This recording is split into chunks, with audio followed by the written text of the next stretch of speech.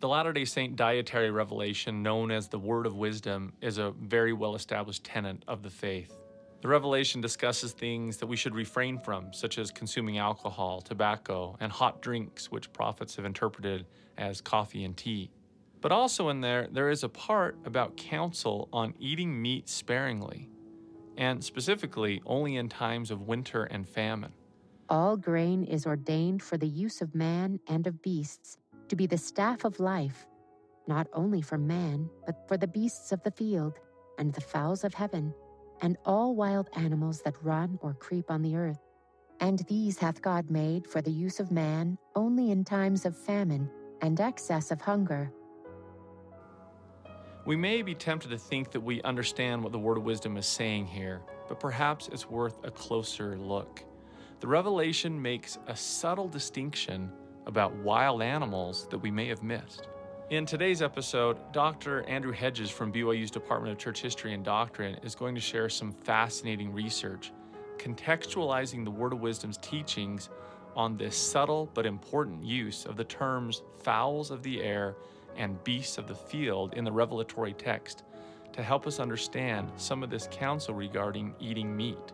And all these revolutionary theological things that we bring up that Joseph revealed and that were new on the theological scene, this was a whole new approach to the relationship between man and animals, especially wild animals at the time.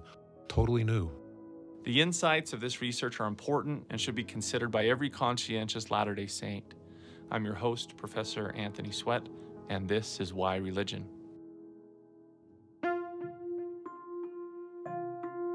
Each year, religion professors at Brigham Young University produce hundreds of publications on subjects related to the Church of Jesus Christ of Latter-day Saints. This podcast brings this research into one place to enlighten the everyday seeker of truth. Seek learning, even by study and also by faith.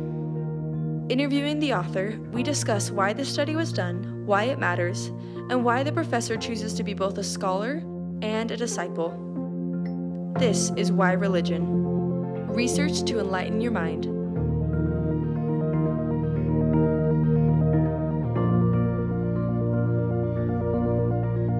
Well, you're in for a treat today, my podcast friends. The article that's going to be discussed is called A Forbearance of Restraint, American Wildlife and the Word of Wisdom, 1560 to 1833, written by Dr. Andrew Hedges and published in the Fall 2018 Mormon Historical Studies Journal. Wherever you may personally fall on the idea of eating meat or animals or hunting wild game, I promise you that Dr. Hedges' insights will be very valuable to more fully develop your thinking. In part one, Dr. Hedges will talk about why he did this research, and in particular, the context of the Word of Wisdom's revelation in the 1830s, and what's happening in America with hunting wildlife. In part two, Professor Hedges will get a little bit more into the implications of this research and how understanding the distinction about fowls of the air and beasts of the field may affect our practice as Latter-day Saints. And then in part three, like usual, Professor Hedges will share a little bit about his academic journey and why he chooses to be a believer. So here is Professor Brad Wilcox interviewing Professor Andrew Hedges. The thing I found so fascinating about your research is that it did something that hasn't been done before. I mean, a lot of people have written about the Word of Wisdom. A lot of people have studied it. And a lot of people have even related the Word of Wisdom to health practices in our day. But you placed the revelation in a historical context. You examined the social and cultural influences that may have been acting on Joseph Smith during the time when he was receiving this revelation.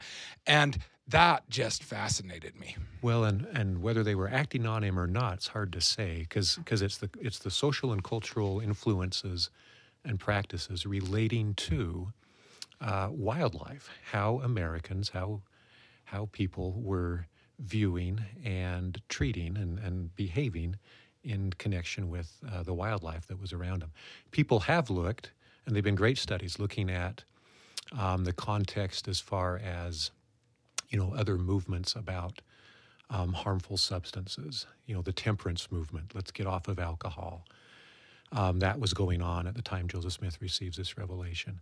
What I try to do here is I provide a context on a topic that, as far as I know, nobody else has really looked at. What were people doing with wild animals, with wildlife? How were they treating the animal life that was around them? And by doing so, I think it's just amazing that you've been able to show clear differences between what Joseph was experiencing and the revelation he was receiving. And that he wasn't just borrowing wholesale, as you say in your article, from the temperance movement and other movements about health and avoiding harmful substances. You're showing differences that become very meaningful to us in our testimonies of Joseph Smith. Yeah. No, he was, like Joseph always was. He was an iconoclast. And although, perhaps influenced by things around him, he also produces brand new revolutionary material. Yeah, and to my knowledge, nobody has looked at environmental contexts for the word of wisdom. And this is what you've done and done so beautifully. Tell us a little bit about the wildlife in the early American time periods. Tell us about the practices of people. Yeah. Well, and the thing, maybe even before I do that, what got me started on it, asking the question, was there in, it's, I guess, verses 12 through 15. And the real one, it really kind of zeroes in at the end of verse 14 and verse 15, where I was, you just read, and we've all read these before, talks about how grain is, for man and beasts, and it talks about and all wild animals that run or creep on the earth. Grain is kind of their mainstay. But then verse 15, and these, and it seems to be talking about wild animals, hath God made for the use of man only in times of famine and excess of hunger. So he gives a very, distinct, very definitive direction about how wild animals are to be used. And that revelation challenged the practices of the time. Well, and that's the point. So I was wondering, it's interesting that the Lord would mention wild animals and say, here's specifically how they're supposed to be used. So I was wondering, how were they being used? Here's what the Lord says, here's how they should be used. I then started to wonder, well, how were they being used? What was going on? Yeah, so if this is a correction, what's he correcting? What's he correcting, essentially? Good way to put it. And so I went back all the way into the 1500s, just looking for early explorer accounts, early settler accounts, early naturalists, and just worked all the way up to 1833. Takes forever. It's a lot of reading about wild animals, but just what was going on. And what you find in a nutshell is, first of all, America was home to, just a prodigious number of wild animals. Early on, everybody just astounded, all these people coming from Europe, astounded, amazed at the numbers and the varieties of animals all around. I love the one quote you gave that said, "Of birds diversely colored, there are infinite." Yeah, that's one of the early accounts we have from Calvert's. Yeah, and there's just a whole bunch of accounts like that, and they talk about it. So they're amazed, they're astounded at the numbers, and then you also see though how they're using them, and they're just shooting everything and trapping everything. They use them year round. And yet, this same idea that, these things are here, let's just exploit them to the max. And that's what they're doing. They're killing animals. Often they're just for sport. They're letting them rot on the ground. They're killing so many geese that they're feeding them to their dogs, as pet food. They're killing nestlings of various species just to use, to boil them down and use them for oil and for grease and lubrication and things like that. And it's just a slaughter, decade after decade after decade. So no restraint and no rules about hunting or overhunting. Anytime a rule came up, they were poorly enforced and easily ignored. And people pretty much doing things as much as they wanted. And it really was, get it while the getting's good. Well, you mentioned in the article how they even justified this kind of excess using the Bible. God's directive to Adam in the Bible to subdue the earth, to exercise dominion over the fish of the sea and over the fowl of the air and over every living thing that moveth upon the earth. Genesis 1:28. And a lot of early Americans took that to mean I can, exploit this as much as I possibly can for my own gain. And the way you put it, there just wasn't a whole lot of restraint. And of course, you could find individuals who would do that, but as a culture at large, it was just take as much as you can. And so it was really interesting. As early as the mid-1700s, people were starting to look around saying, where is everything? We used to be able to come out here and there were, flocks of ducks and geese and grouse and deer and buffalo and elk and all these things. And you can't find them anymore. And I mean, that's early, where in the eastern United States, they were starting to see, this is having an impact. I love in the article the way you point out that people made no difference between whether it was a male animal or a female animal, and that they even would take eggs and mothers and young. Yeah, at their most vulnerable stages. Indifferently, just with no thought of we need them to be able to continue to populate this feeding ground. Yeah, and I think the reason for that was because the country is moving west. So if you used up everything in one area, well, we're moving west, and there's all this untouched ground and all these animal populations that are still haven't been exploited. And so there wasn't this sense of saving up for the future and keeping a baseline population that can reproduce and fill back up, because we'll accomplish that by moving west, was the idea. And so they were just doing everything, and animal populations were really suffering. Some even starting to go extinct. I was struck to learn that a bird called the great auk had this nested. It was a seabird nesting on islands, and went extinct. The last pair was killed June of 1844. Wow. Precisely the same month that Joseph Smith and Hiram were killed. And that was the culmination of a couple centuries of just unrestrained, unlicensed slaughter for that particular species, and so many other species heading in the same direction. In the article, you also point out that the Native Americans had previously hunted for food or for skins, but now they were hunting for trade. They got caught up in it as well, and you could, you'd get paid for the deer hides that you produced or something like that. And you also had weapons much more effective than a bow and an arrow. And so Native Americans bought into this just like everybody else did. So what was going on specifically at the time of Joseph Smith? Well, so by the time you get to Joseph Smith and the Word of Wisdom, 1833, this had been going on pretty solid for about 200 years. I mean, it was entrenched in the culture of early America. It's there, take as much as we can. And after 200 years of that, there were a lot of species, at least in some parts of the country, that were in serious decline. Yeah.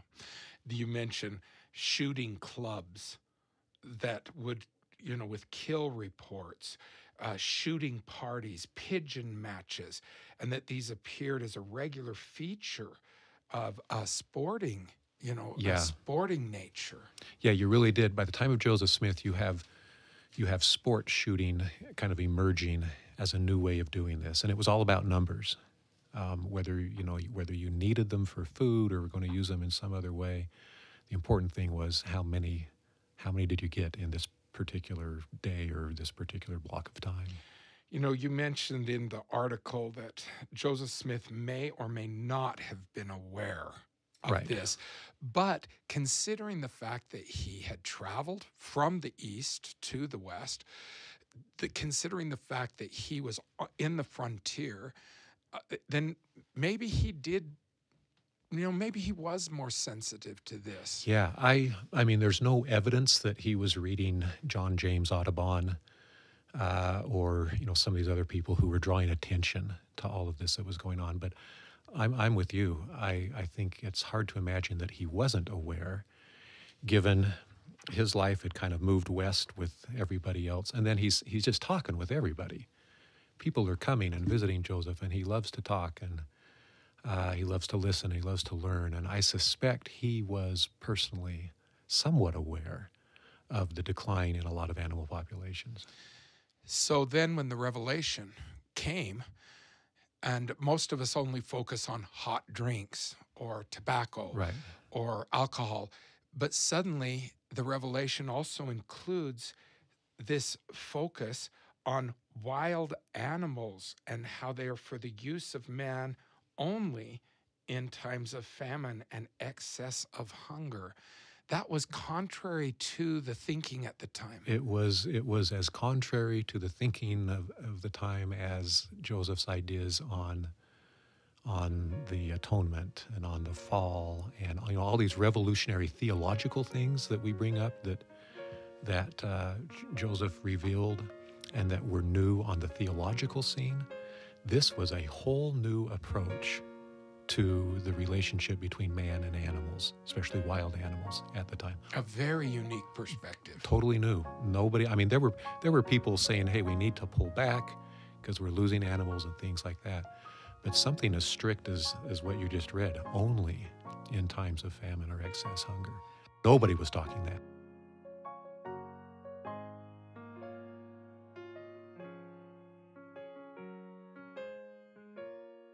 How does that jive with other revelations that Joseph received? Is it consistent, or was this very standalone? No, it seems to kind of be the culmination of a similar vein. You see this, a sensitivity, a call for awareness and sensitivity in how we use animal life and how we, eat meat. Certainly not told not to do it, not prescribed. In fact, a little earlier Revelation, section 49, the Lord says, anybody who says you're supposed to abstain from meat, they're not of God. You're supposed to, these things have been made for the use of man. But it's supposed to be done, with thanksgiving and carefully and appropriately. And so he seems, what you'll find in Joseph's revelation, revelations, you'll find the Lord saying, these things are to be used. And if you're not using them and you're telling people not to use them, that's not correct. But don't overuse them. There's this fine line, this balance. And you have some groups like the Shakers who took the position you're not supposed to use meat at all. And the Lord said that's not the correct position. What you seem to have, what I tried to show in this article, is that most Americans were actually way over on the other side, killing animals for just about any reason they wanted. And the Lord is saying that's not right either. You don't kill them for sport. You don't kill them for fun. You don't kill them for grease. You don't kill them for all these other crazy things that they are being used for. You don't kill them just because they're a pest. You don't like their sound at 5 a.m. In the morning or something like that. You kill them and you use them only in times of famine and excess of hunger. So when Joseph is teaching this, how was he acting? I mean, were his actions consistent with the revelations? Pretty much. I mean, you'll find, I mentioned in the article, I can't remember the month or the year, but he talks about having a great dinner of wild turkey. He just loved it. I don't know if it was excess of hunger or famine. Maybe it was just a holiday. Maybe it was a holiday. Maybe, that can be relative. I remember having a student. He was a football player, a huge guy, and we were talking the word of wisdom, and we're talking about this verse, and he said, look, man, I experience famine every day of my life, And so leave it open for personal interpretation there, but whatever. Does he draw a line between domesticated animals and wild animals? Not so much that I can see, but you do see. This probably comes out most clearly in Joseph's own behavior the year after this revelation was received, 1834. And if you remember church history, that's when Joseph and several others are marching from Kirtland. Zion's camp. Zion's camp. And they are in some tough conditions there. And Joseph took the opportunity to model, I think, to teach by example a couple of times the principles that were in the Word of Wisdom on this. One of them, very, very famous account where they run into, the Zion's camp runs into a bunch of rattlesnakes at one of their camping grounds. And all these men, when somebody yells snake, everybody comes running forward ready to kill it, like we do today generally. And Joseph comes up and says, don't kill those snakes. We shouldn't be killing anything unless we need it for food. And he says, I don't want to see anybody killing anything, even rattlesnakes. If there's any way you could justify killing something, a rattlesnake's easy to do. That would be top on the list. Right. But he says, no, that nothing. And spiders. And spiders are right up there and all of that. He says, no, we don't kill anything unless we need it for food, even rattlesnakes. And he drills that home, and we're told that he spent a fair amount of time, not just on that occasion, but on other occasions talking about it. And then apparently he puts them to a test. Joseph, in another part a little later on in Zion's camp, he shoots a squirrel out of a tree, and the squirrel drops to the ground, and Joseph walks away. Now, in my article, I point out that squirrels, especially gray squirrels, were considered pests by most early Americans. A lot of colonies and states even put bounties on them. And people went out and killed so many squirrels and just, shot them. Then you cut off the tail or something like that, and you bring it in and you get paid for how many you brought in. But essentially wasting the animal. I mean, the flesh, the meat, just wasted on the ground. That's what had been going on. So Joseph shoots this squirrel out of the tree and walks away after having taught, if we kill anything, we need to use it for food. And Orson Hyde saw this happen and put two and two together, and to Joseph's gratification, Orson Hyde went, took the squirrel, skinned it, and they ate it. They used it. And so you see Joseph, I think, trying to inculcate this mentality.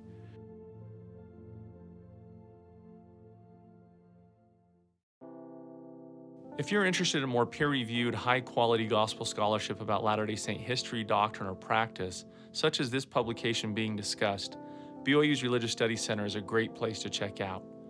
Normally, I bring your attention to a new book that the RSC has published, but today I want to highlight all the research that is available for free on their website. The Religious Studies Center was formed under the direction of the then Dean of BYU Religion. You may have heard of him, Jeffrey R. Holland. From their own website, quote, "It is a vital research and publication arm of religious education. It exists to seek out, encourage, and publish faithful gospel scholarship through sponsoring symposia and seminars, awarding research grants, and producing and disseminating high-quality, peer-reviewed works," end of quote. Many of these past peer-reviewed works are available for free through their search bar on their website. You can read peer-reviewed articles from the Religious Educator Journal, past Sperry Symposium or Church History Symposium proceedings, and Easter Conference talks. You can also get links to some Come Follow Me resources and some great new BYU Roundtable videos to support your own personal scripture study. Go check out their website and the resources available at rsc.byu.edu.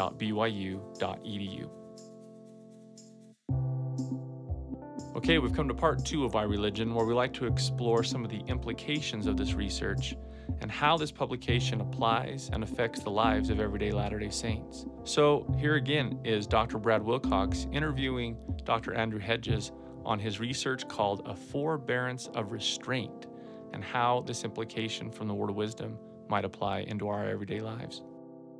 Tell me, what does this study say to Latter-day Saints today? What does it mean to us? That is a good question. It's a sensitive question because you start... You bet somebody listening is going to be saying, yeah, Andy, how are you going to answer this question? Yeah, and I'm wondering myself here. Because you do get into, you get into guns, you get into hunting, and those are, there's some very strong personal feelings and political feelings that people have about those. So I realize it's a little touchy here. Maybe some thoughts here. That's one of the things the word of wisdom does. The word of wisdom challenges long-held assumptions and practices and norms, and it asks us to do a little bit better. I would hope Latter-day Saints today would consider this part of the word of wisdom as in that light, just like they would consider, looking at leaving alcohol and drugs and things like that. I'm struck too. The neatest thing about the word of wisdom to me is the promise at the end. Which isn't just a physical No, promise. I mean, it's certainly there. Promises of health and strength and all of that. But the really cool stuff to me, I mean, I do like good health, so not that this is even better, but in addition, it talks about promises of wisdom and great treasures of knowledge, even hidden treasures that will be given to those who are willing to make these sacrifices and live these standards.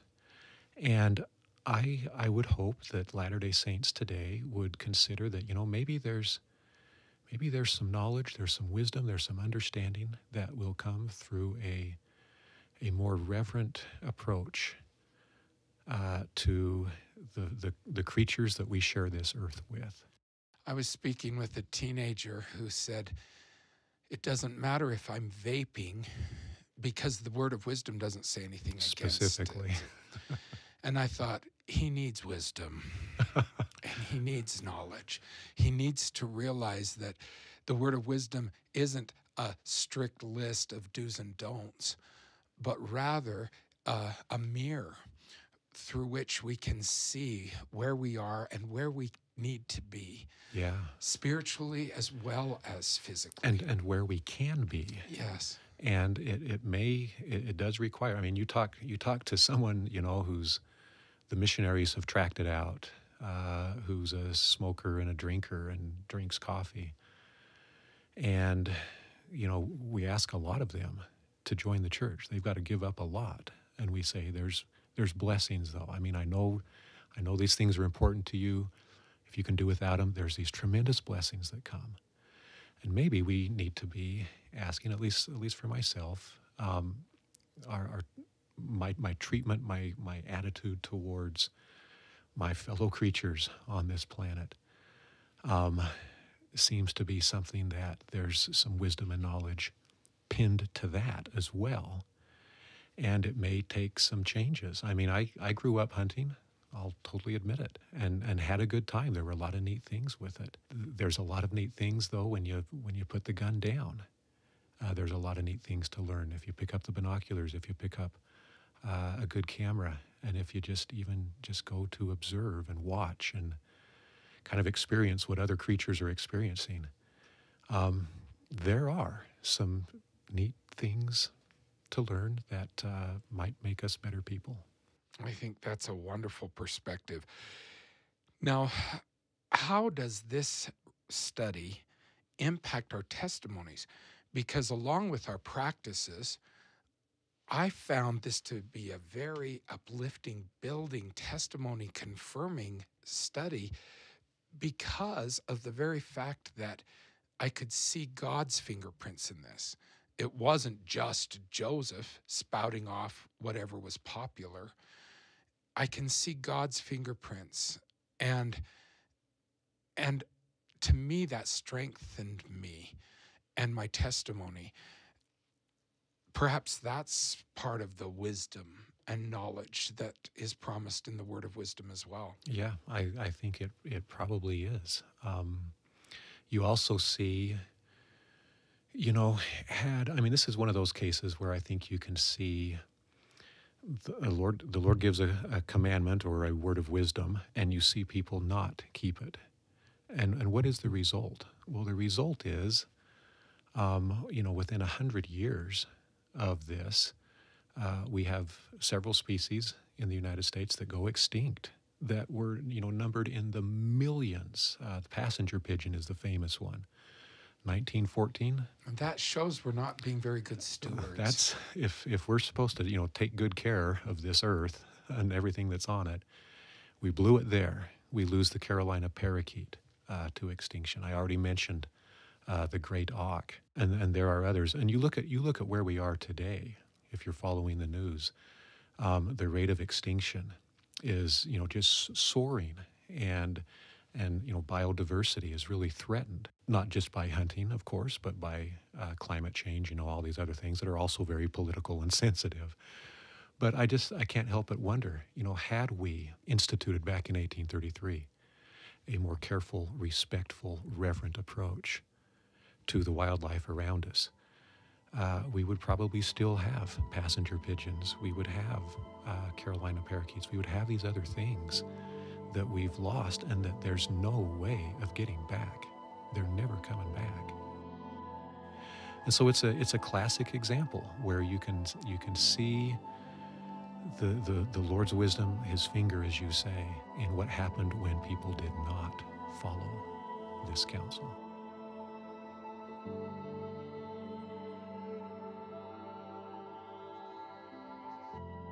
If you're interested in reading all of Professor Hedges' really insightful publication, A Forbearance of Restraint, American Wildlife and the Word of Wisdom, 1560 to 1833, go to whyreligion.byu.edu, where you can find a link to this publication. There you can also get access to past episodes of Why Religion and the publications discussed in each of those episodes. And remember, if you want to connect with us on Why Religion, see some behind-the-scenes photos and get bonus material, follow us on Instagram at Why Religion Podcast. That's at Why Religion Podcast. Okay, we've come to our final part of Why Religion, Part 3, where we like to talk a little bit with the professor about why the professor chooses to be a religious educator and why they choose faith. So here's Professor Wilcox wrapping up this great interview with Professor Andrew Hedges. Andy, would you please explain to us a little bit about your journey? How did you get to BYU? How did you become interested in historical research? I got to BYU through a series of little miracles, like most of us do when we get here. I was starting out as a zoologist. I majored in zoology, minored in chemistry. I started a... Were you thinking pre-med? No, I've never thought pre-med. I always wanted to be a professor, but I was going to be a professor of biology. And I even started and got well into a master's degree in biology up at Utah State. And then, while I was doing that, on my downtime, I made the mistake of starting to read some history and really got into the history. American history, church history? Most of it was actually ancient history, and then some American history. And I was spending more and more time doing that and less time on my biology. Still liked the biology, but just didn't quite speak to me going forward like the history did. And so I dropped out of that program, came to BYU, got a master's in Near East Studies, ancient Near East Studies, and then did another little switch to American history, went to the University of Illinois and got my PhD in American history, early American history there. Well, I think it's interesting that you can see now those roots in the sciences and in biology and life sciences now coming into your research in this article. Yeah, that plant never died.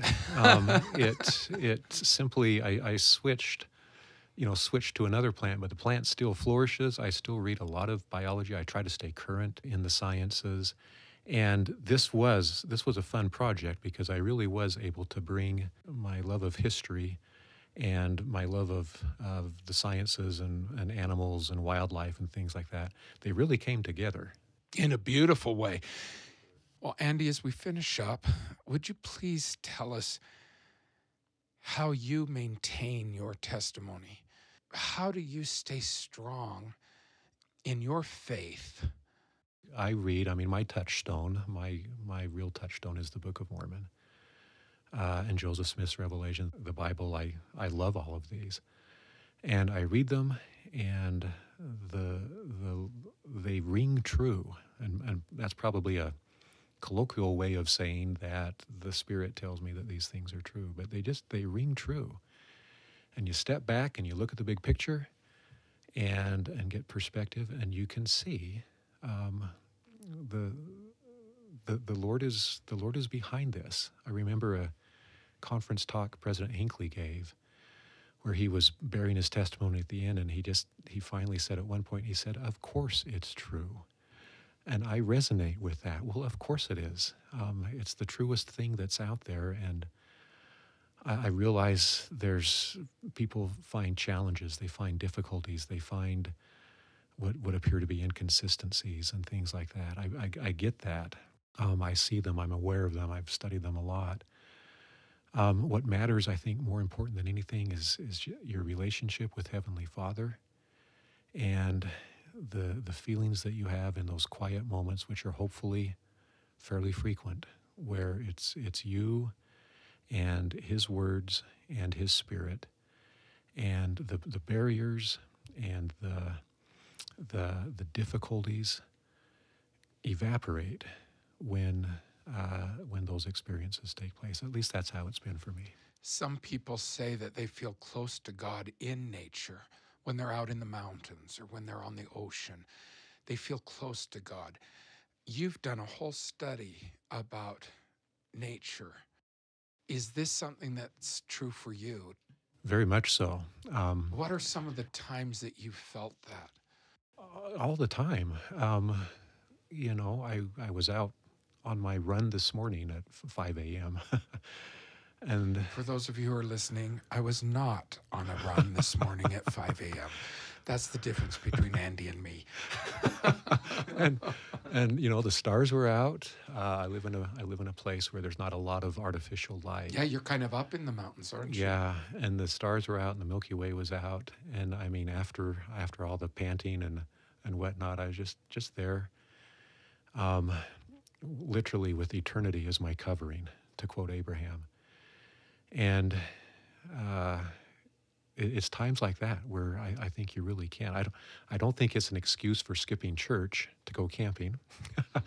You got to, again, keep this balance. But when you are surrounded by God's handiwork, I think that's a testimony to God. And there's a lot to learn about the Creator through His creations. You can learn a lot about somebody when you look at something they've made. You can see what they care about. You can see how careful they are. And that, for me, is the connection between nature and God. You're looking at what He made. You're looking at the fruits of His mind and His creativity. And it teaches you a lot, I think, about who He is.